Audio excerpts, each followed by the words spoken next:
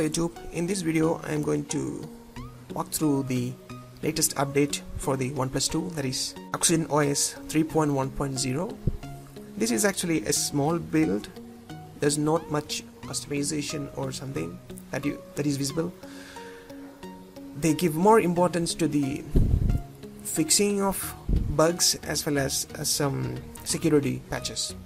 So if you're just wondering what are the new features or not new things added to this update, here it is. Like fixed some notification issues and improved DOS more performance, and then added media sound toggle for alert slider, address alert slider silent mode issues. Now everything looks fine for the alert slider, and implemented August 1st security patches for Android, implemented quad rotor patch, general bug fixes.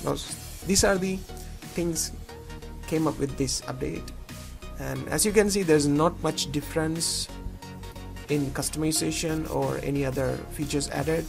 It's just security patch that you can say.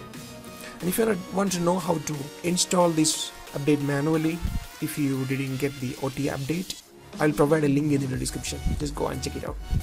That's it guys, thanks for watching. Please subscribe for more.